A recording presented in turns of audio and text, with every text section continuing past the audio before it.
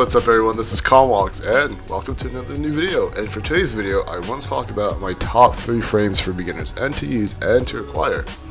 These frames I feel are on this list because I think they're a good example of exercising combat mechanics early on Warframe enough to find out what kind of player and playstyle you may prefer later as you progress. This is not a word-for-word guarantee, but merely an opinion, and don't forget, this is for beginners, so let's get to it. Rhino. Rhino can be obtained on the node Fossa on planet Venus. The boss is Jackal. You can also acquire his blueprint in the market for 35,000 credits. Rhino's passive. Heavy Landing. When falling from a great enough speed causes a 6 meter knockdown AoE, which also stacks damage with the heavy impact mod. This is also a great passive CC ability which requires no energy cost at all. Charge. Just as it says, Rhino will ram his target. Not my favorite ability, but it does have a combo counter which can be chained after every hit. Also, Rhino is immune to damage during the animation frames of charge. Iron Skin. What you'll be using a lot of the time, Rhino hardens his skin, insulating himself from all damage. The threshold of how much damage Iron Skin can take will be based on power strength. Roar. You and everyone nearby gets an attack boost. This is affected by power strength, range, and duration mods. Stomp. Rhino will stomp so hard, causing everything within range to submit to time stasis. This is great for CCing groups of enemies, or as a resort to stun and to escape a horde of enemies as well. So in short, Rhino will do amazing from beginning to end in most situations or even soloing. Not too ideal for spot missions though, he can get boring to some players, but in the end, is a solid frame. Give him a try. Oberon. You can get Oberon's parts through any dropped loot from Xmas units. Usually the fastest way to obtain his blueprints is doing a few direct defense runs. It usually doesn't take long to get them. Oberon's passive, Beastmaster. Oberon's one with nature and gains the following perks. Allied pets receive a 25% health increase, 25% shield increase, and 75% armor. The player's pet receives 1 instant revive per mission. This is kind of a side note, but really interesting. In Conclave, his passive changes. Oberon is immune to impairs instead.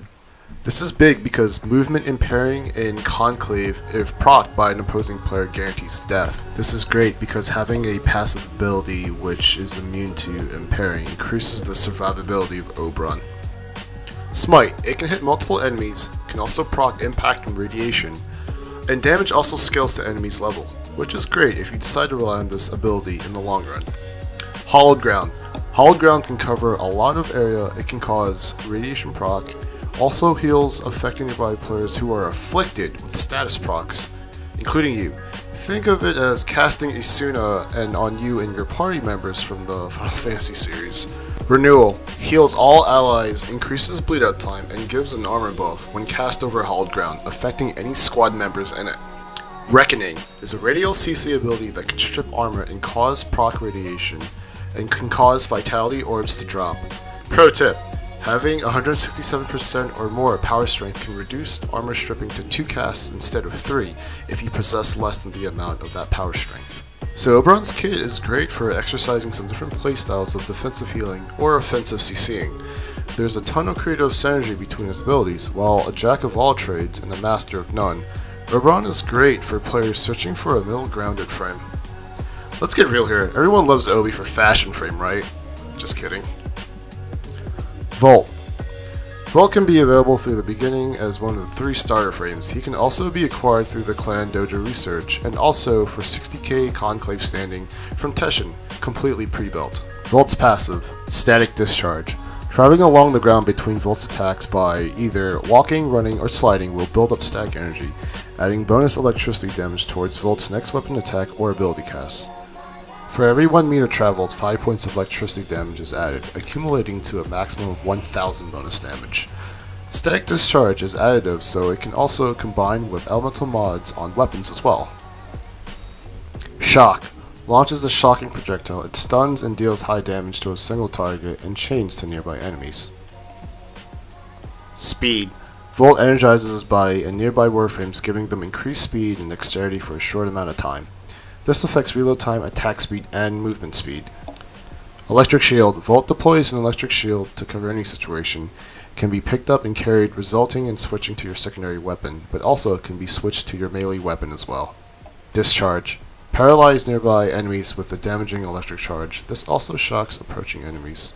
So Volt is another great frame similar to Oberon, but focuses more on mobile buffs and mobile defensive gameplay, with Electric Shield being able to be stationary and picked up a considerable variety of defensive situations. And Speed being the amazing ability it is, it buffs several stats, so in its own right it's amazing. And with discharge being buffed the last year, it is a great standalone CC ability. So there you go guys, those are my top 3 Warframes to acquire and to use in the beginning of Warframe. These frames are a great example of a little of every Warframe to follow in your arsenal as you progress. If you have trouble learning or understanding on how to mod Warframes and weapons, I have 2 videos here that are for beginners that are for the understanding and basics of modding. If you found this video to be helpful, please leave a comment, like, and subscribe as well. This will help me greatly in putting out more useful and entertaining content. Enjoy the rest of this fresh new year, Tenno.